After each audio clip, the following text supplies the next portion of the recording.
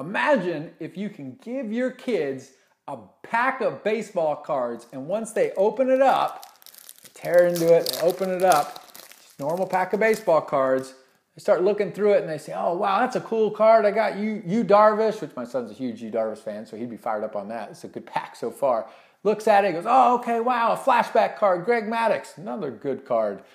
Wow, cool, okay, like that one. And all of a sudden, they're going through professional baseball cards and they find their own card in the pack. Now, how cool is that? During this video, we're gonna show you how it can be done. Let's get started.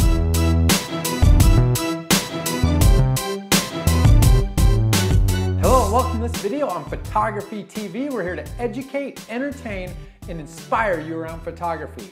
Please subscribe to us on YouTube if you haven't done so already to follow us along. And during today's video, we're gonna talk about how to create a really cool memento for some youth sporting events, particularly in this case, baseball cards. So what we'll do, we'll start off with what are some really cool ways that you can use these baseball cards, and then we'll show you exactly how to do it. So as I showed you in the intro, one of the cool ways to do a baseball card and give it to your kid, which will just light them up with excitement, is to put it in a pack of cards. That way when they open the cards, they see themselves in the cards. They're totally not expecting it and they get super excited. So here's how you do that. You put it in the pack of cards. Very simple. Make sure when you open the pack of cards that you do so very gently and just create a small tear. You can even use a knife like I do here to just get a really precise cut. And once you've opened the cards, all you have to do is slide the cards out. I usually take one out so it fits nice and easy. Replace it with your kid's card and then seal it back up with some Scotch tape. Now, it doesn't look completely perfect, but if your kids are anything like my kids, they don't even look at it. That's why I put it on the bottom. But it really does look good to where they won't even notice. Then that way when they tear open the cards, they're just looking through normal cards and they find themselves super exciting. That's a fun thing to do with your cards once you get them created. Another really cool thing to do with these cards is you can actually create like a team gift. So I was the head coach of my son's baseball team this year, and I actually had a card created for each kid, and at the end of the season we handed them out as a team gift. So you can see here we had cards for every player and everyone got each other's cards. It was just a super fun gift to be able to give. And what was really cool about the team gift is I had one of the parents come up to me while we were handing out to the kids, and the parent said, this is special. And I could just tell it meant something to these parents to get that kind of memento, and I believe this is something that they'll cherish for a long time into the future and keep around. And that's really the third benefit of ways that you can use these cards is that personal memento. So you can see here behind me, one way that I use it for Ethan, my son, is they always give them a game ball at the end of a game where they earn it. And so I took the card, because I do a card for him each year, and I put it next to the game ball. It's just a really cool memento that they can keep. And so there's just a lot of different ways that you can do these baseball cards. I even put a card for each season in one of these plastic holders. So this is this season, this was last season, and this was his first season. Sorry for the glare. But you can see I have a baseball card for each year that he went through baseball. It's just a great personal memento. And then I was the head coach. I even made myself a card. Gotta have your own card, right? So fun, personal mementos. And so now enough about what you can do with it. Let's talk about how to create it. So the first thing you need to be thinking about if you're gonna create a baseball card is you've gotta have a good photo. What you don't wanna do is just take your cell phone out when the child's 50, 100 yards away, take a snapshot really far away. That's just not gonna look good in a baseball card. So here's what you wanna do. First off, have a tight shot, meaning fill the frame. Second, if you're able to get some bokeh in the background, blur the background, that really separates the player, makes them stand out in the card. And then third, if you're able to, get an action shot. Kids love seeing themselves in action. Now that's not critical. You could always do a photo of them posed and just holding a bat, but the action shots they will absolutely love. So that's the first tip on how to do this. You gotta have a good photo. And so I'll put a video up here, a couple of videos that just show you ideas and ways to get better photos in case you want some photo tips to help you capture that shot. Now, once you have the photo that you want to use, there's a couple of different ways that you can make the baseball card and get it printed.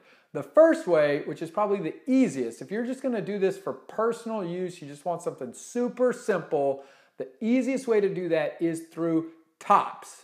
So Topps is obviously a major baseball card manufacturer. They actually have a site. Let's go here to the screen share. They actually have a site on their website where you can click on custom cards. And so you can see once you click on custom cards, all you have to do is pick the type of card that you want to do, what year or what version you like. And so in this case, I actually grew up in the 80s. So one of the cards that I remember most is this wood framed card. So I absolutely wanted to use one of these for Ethan. And so you can see here, you click on the card that you like. All you have to do is insert the photo and then pick the team, enter their name, a little bit of information here, and you've made the card. It really is that simple using Topps's website. And then from a pricing perspective on Topps, they're super affordable. You get one pack, which has 8 cards in it. Now it's the same card, but you get 8 of them, so you can hand them out to family members and all that good stuff. But 8 cards for one pack for $9.99 currently. Obviously, prices may change in the future. 3 packs if you want more cards to be able to hand out to more people. $19.99, so on and so forth. So this is a super affordable, very easy way to get your baseball cards printed and sent to you. All you need is a good photo, drop it in on the Topps custom website, and you can absolutely do that in a very affordable way. All right, now another way that you can print these cards, if you don't want to use the Topps website, something that's already kind of pre-made, is that you can create a custom card completely on your own. And the best way to do that, in my opinion, is just using Photoshop to really set the layout the way that you want, to customize it. In fact, here's a good example. Those cards that I opened up earlier are actually a different version of Topps cards, and I was just inspired by the card. I loved how the big logo was in the background. I loved the setup, the way it was designed. So I actually wanted to create my own card because Topps didn't have this version available. So I actually went into Photoshop and did what I could to replicate this card. So let me pull up Photoshop here on the screen share, and you can see here's what my final version looked like, and you see all the layers on the right hand side. But the reason that I create a custom card is I just wanted more control over setting it up and exactly how it looked. But let's say, why would you create a custom card in Photoshop? Well, the reason why you might is, let's say you want to sell these cards as part of your business and give, this as a business idea. Well, number one, you wouldn't be able to have copywritten logos in it if you sold it. In my case, this was purely personal use. I didn't sell it in any way. I didn't even enable ads on this video, purely for personal use. But let's say you did want to sell it commercially. All you'd have to do is design your own card. In my case, let me just remove the Mets logo, because obviously that's copywritten, and I'll remove the Topps logo. So assuming those logos aren't in play, now this card is something that I could actually sell professionally. And so that's why you may want to create a custom card, is just to give you the ability to sell it. Or maybe you just want to be more personalized and really design it for your own strategy. Either way, using Photoshop will give you that capability, but where are you going to print it? So where you can print it, I found a website called mytradingcards.com. And so again, back to the screen share here, in mytradingcards.com, they have some templates, but I felt like creating my own custom card in Photoshop is a much better way to go in that case.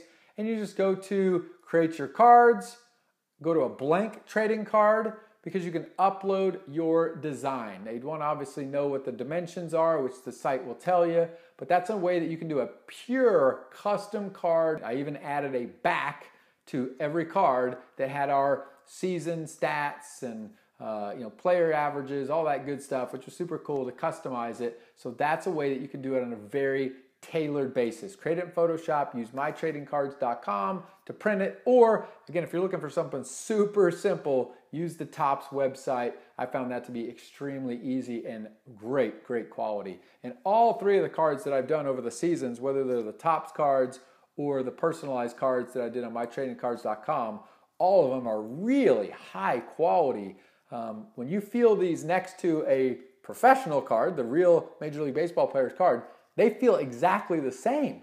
Whether it's the Topps or the My Trading Cards, both places I told you that you can print them at are extremely good quality. So that's fantastic. Very affordable, as I talked about on the top site. And the other side, I'll flash up the prices there. But very affordable, fun to do, create a great personal memento, something you and your family can cherish for a really long period of time. I hope you liked this idea, just a way to have fun with photography, which is what it's all about, but create cherished memories for you and your family. Hopefully you liked it. Please subscribe to us on YouTube to follow along. Thanks for watching. Have a great day.